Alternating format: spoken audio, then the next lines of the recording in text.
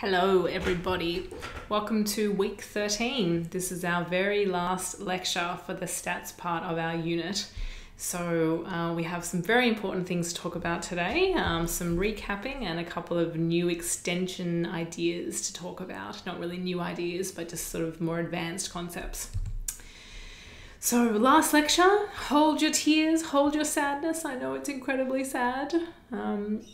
At least you've got one more hour-ish to listen to me and to, more importantly, see all of the great memes and images and things that are part of your lectures here.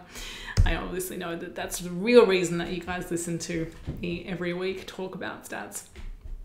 So what we're doing first up is a recap of all of the different things we've talked about each week, kind of pulling out the most important things or the things that tie together all of the elements of the unit that we've talked about so far.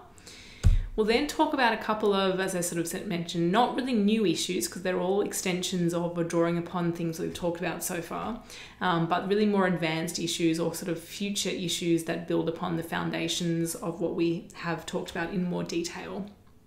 So 5 of them that we'll get into in sort of the second half of the lecture.